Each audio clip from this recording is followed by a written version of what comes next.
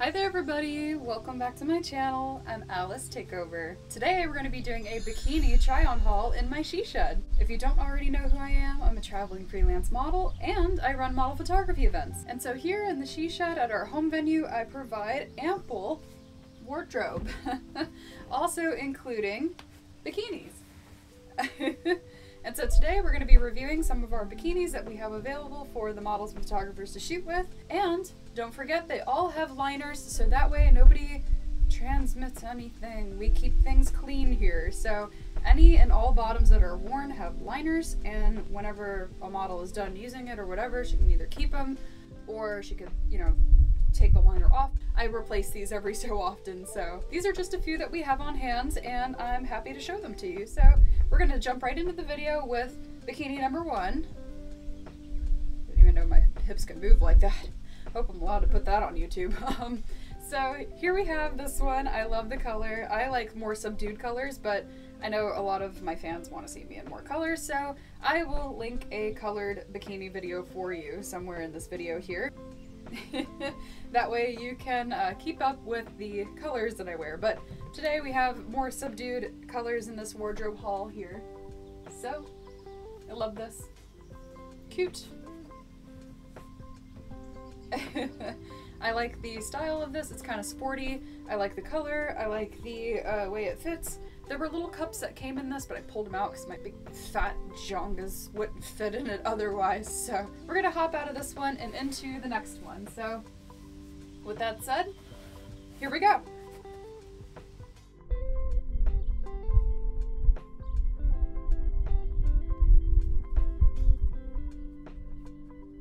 Alright, so here we have our next bikini.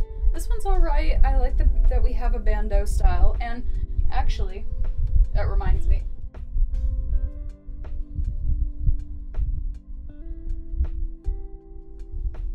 So if we were to have this bikini, it's kind of plain on its own, but you could pair it with a cowgirl hat. And so that automatically makes it kind of Western. People here at our venue really love to shoot at the barn, so this can be an outfit that somebody shoots out at the barn.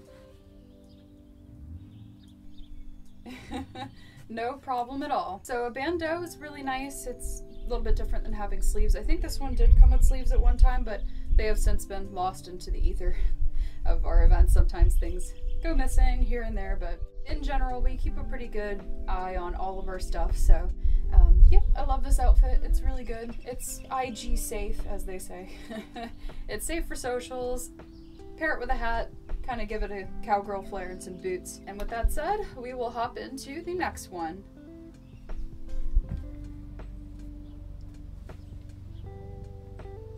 Alright, so here we have the next bikini. I love this bikini, as I say for most items that I own, but this one particularly, I love the patterning here of this one. I do understand that it is a higher waisted bikini. I love that this is a vintage style.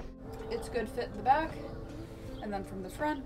So this is a really cool vintage style bikini for models who maybe want to model something a little bit more covered, and photographers who may want something a little bit more safe for their socials. I love the patterning here, and I love that it's paired with a plain colored top, but it's very complimentary, and I love the cut here. I love that it is like a sweetheart neckline here. I have a cute little mirror I could look at to see how I'm looking. So here in the she shed we have mirrors everywhere for the models to be able to see themselves and get ready for their photo shoots. And so with that said, we'll hop into the next bikini.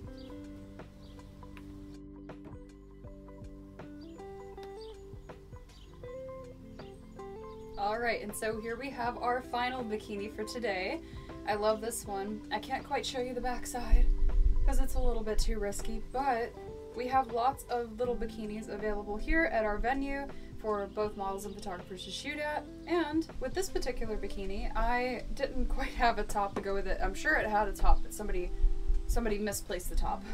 But that's okay. So we ended up just pairing it with one of our little shirts. So this shirt I barely fit in personally. I think a smaller chested model would probably fit better in this shirt, but these bottoms are very cute. I like the pairing when you have like a little bottom with like a shirt, so it kind of balances it out too.